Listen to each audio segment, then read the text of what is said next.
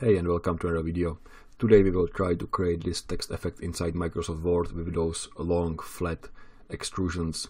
The effect comes from my free ebook 7 best text effects in Microsoft Word. I will put the link in the description. As you can see, it only takes 2 pages inside the book, so it should be fairly easy to create. So this is what we want to create. Let's start with a blank document.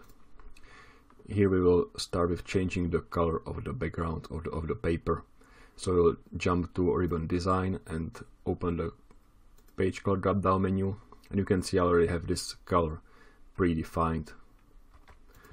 This is not a standard color, but I did this color by choosing one of those standard colors. I believe it was this one, maybe this one, and made it a little bit lighter by dragging this slider up until I was satisfied with the result, something like this. We had to start with the page color because we will insert a new text being white, so it wouldn't be visible anyway. Let's insert the text box. So select Insert, Shapes, Text Box, and draw a fairly big text box. Inside I will type in color, and I will change the font to be Arial Black and size to maybe, I don't know, 130 or so. I will make the text box a little bit bigger and change the outline, fill to be no fill and outline to be no outline. We'll position it around the center of the screen and change the font color to be white. The next step would be adding the 3D effect. So I'll right click the text box and the format shape, and I will locate text options, text effects, and I will open the 3D rotation, and from the preset I will select this oblique. I don't know what it's called, but it's not visible in the video, but the preset is called bottom left. We don't see anything yet because we have to, inside a 3D format drop down, we have to set the depth to maybe 100 points. And now you can see we have those extrusions. We want those to be flat and a little bit bigger, so I will maybe increase this size to be 300, and I will change the lighting to be flat. It's one of those presets also. By default, the color of the extrusion of the depth is taken from the text color, but we can change it by simply selecting a letter and change the depth color to be something different. And I will open more colors even when I already have those colors selected. I was basically trying to select colors around the center, around here.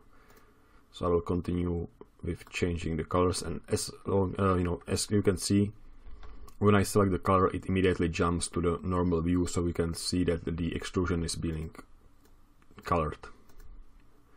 So I will do this for every letter.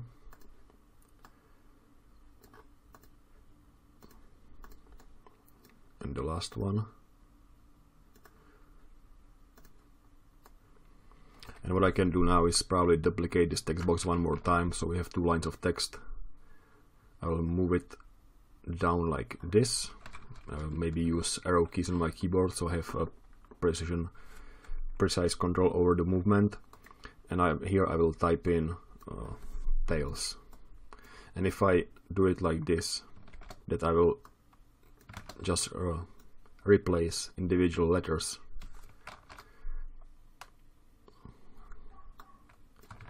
I should be able to get the color information which was there previously. So all I need to do now is just to arrange those letters around to get the right word.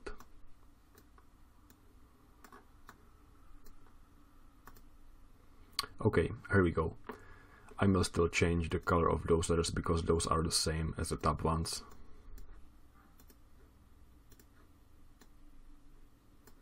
Seems like I haven't saved too much time by doing this way. Okay, and I think that we can call this effect complete.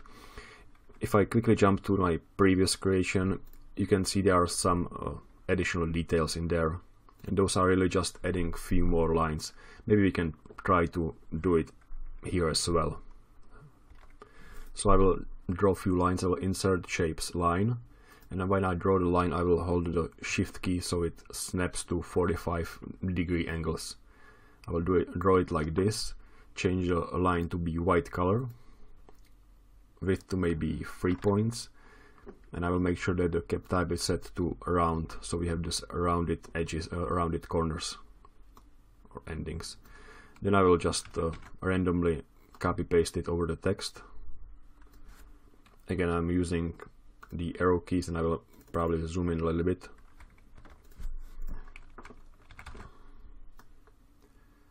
And I may position those over the edges. I don't need to make it precise, just randomly place it.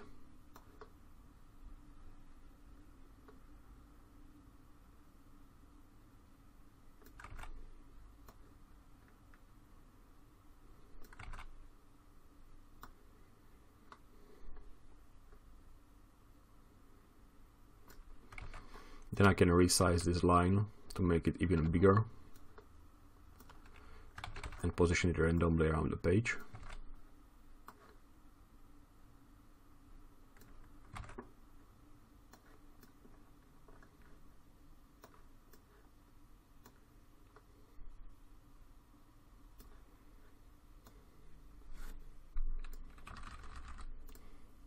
And maybe I can add more lines, maybe make some of those lines smaller so they don't overlap the bevel, or sorry, the extrusion.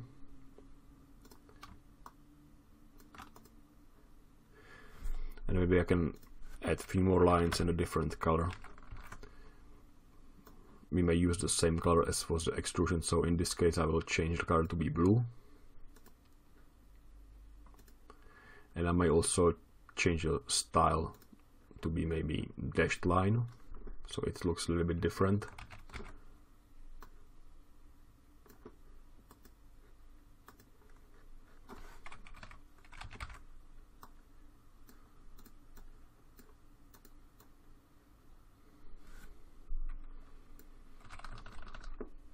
You can do whatever you want.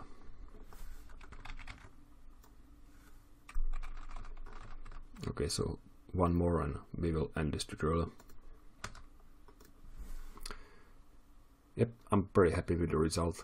So here is the very simple 3D looking effect inside Microsoft Word. Thanks for watching.